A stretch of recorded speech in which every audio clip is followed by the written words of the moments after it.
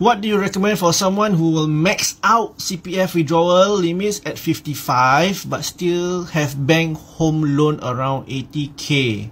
Max out, it means you want to take out the most amount of cash, right? That's about maybe 100 plus 1,000 lah, example.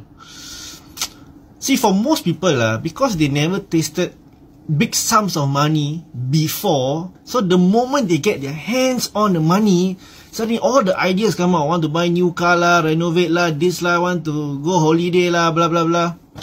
And then within 6 months to 12 months, everything just finished like that. So practically I take a safer approach, more conservative. You are not in a position at 55, probably not much risk appetite to go and invest, right? So just pay off the bank loan lah. 80k only what?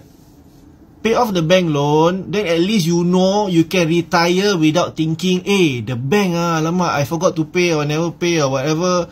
Then the bank can take my house. So you remove, it doesn't take your bandwidth, your mental bandwidth. Paid off whatever balance you have, keep it for your retirement. You want to belanja yourself to a small holiday, please go ahead. That's what I think lah, my personal opinion.